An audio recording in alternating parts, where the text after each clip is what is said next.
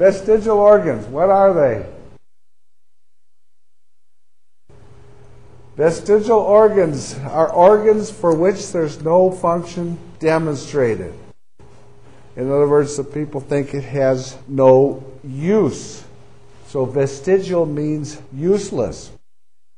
The ones who coined this word think that these organs which are useless are a vestige or a trace of something that's no longer useful. They postulated or decided that they were once functional, but in the course of evolutionary history, they lost their usefulness and gradually deteriorated. And at one time, evolutionists listed 180 different organs in the body in man that they thought were useless. Well, let's look at some of these. These are some organs that were once considered useless, once considered vestigial. One was the pituitary gland. It's thought to be the master gland of the body right now. It's important for growth and other things. The tonsils were thought to be useless. Do you know that when I had my tonsils taken out, my brother and I, they marched us to the hospital. It was just a routine thing. Almost every child my age, we just go and have our tonsils removed. It was really a serious operation. Tonsillectomy is not a minor operation, but this was just because they thought it had no use. Now they realize that it helps to fight off infections. So I would dare say, if I asked you right now, how many in this class have had their tonsils removed? Nobody. That's amazing. None of you. Because now they know tonsils have a function. But I wouldn't doubt that you've asked maybe your grandparents that they had their tonsils removed. Then there's the coccyx. They thought that this was a tailbone. You know, just useless. Since we no longer have a tail, it's useless. But they found out that the pelvic muscles are attached to it. And you can't even sit comfortably without the coccyx. And the coccyx protects the end of the spinal column, and it's just the terminal portion of the backbone. After all, the backbone had to have an end. Then there's the appendix. Anybody here had their appendix taken out? So this still does cause some problems. But just because it causes problems doesn't mean you remove it. For example, have you ever had a sore throat? Wouldn't it be awful if they removed your throat because it got sore once in a while? But they feel like the appendix has some functions. It adds lubricating fluids to the intestines. It is felt to secrete some digestive juices. And it's even thought that it may produce white blood cells. Kind of interesting, monkeys don't have an appendix. So if the evolutionist idea was right, that would mean the monkeys would be further along the evolutionary trail than humans. That's a lot of nonsense. So just because you don't know the use of something does not mean it's useless. It's just that your knowledge may be limited. I was telling you about the person here in town that's working on the doctorate in biology, and the thing that selling him a bill of goods on is they say on the biochemical level that there are parts of the cell and so forth that are useless. No, not so. They just probably haven't discovered it. It is so complex.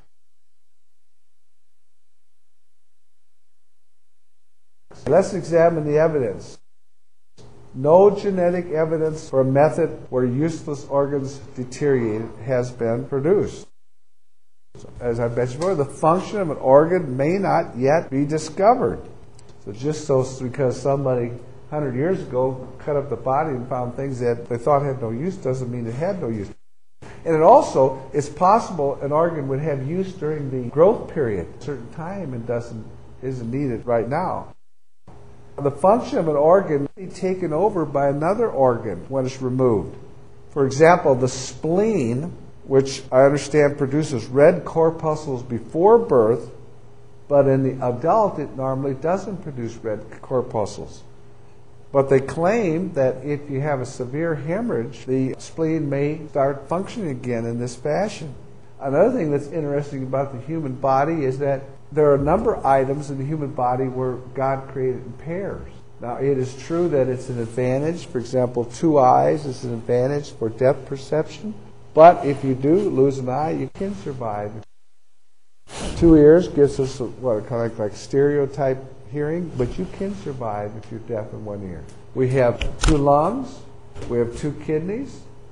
There's people who have donated their kidneys to somebody else. Barbara Hildebrand, who her husband and her are pastoring in Jordan right now. She is a precious girl. She donated one of her kidneys to her sister. That's real sacrifice. Brother Abbott, who's pastoring in Scottsdale, Arizona, his daughter Debbie is going to donate a kidney to her father. But you can survive, which is one. We're going to have a chapter on the human body. The human body is a marvelous creation. We are, as David said, wonderfully and fearfully made. We don't understand maybe all the things, although most of these things now, in fact, I think all 180 on the list they have found a use for. And the list of useless structures, of course, decreases as they discover more and more about the human body. And now as they get into the biochemical thing, we're back to the point where we're not understanding, but understanding will increase. Humans aren't the only creatures. Whales have a structure that is called hip bones. I got a quotation.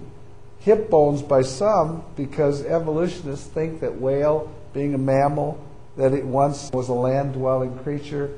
It had legs, and thus when it got in the sea, it no longer needed them any longer, but the hip bone is still a vestige of the evolutionary past.